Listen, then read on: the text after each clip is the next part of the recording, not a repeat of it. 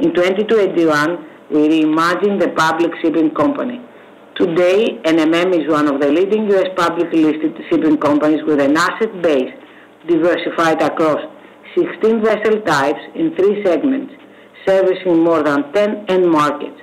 About 1/3 of our fleet operates in each dry bulk, container ship, and tanker segments, and we believe that this structure offers a stronger, more resilient entity to our stakeholders with a continuous opportunity for accretive growth. As previously announced, this quarter we agreed to acquire 4 Aframaxes LR2 tankers on the back of charter commitments from an investment-grade counterparty.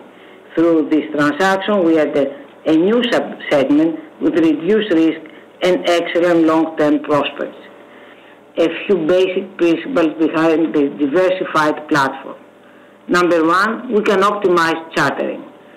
In segments offering attractive returns, we can enter into period charters, while in other segments, we can be patient. Second, segments have some counter-cyclicality built in.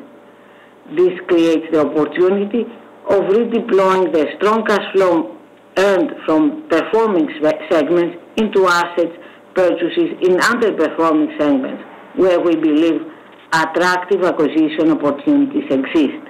Third, asset values themselves can be volatile. Leverage rates remain low only if asset values cooperate. We believe that by diversifying our asset base, the balance sheet impact of asset value volatility will be muted. Consequently, our balance sheet strength will be partially based on this diversity.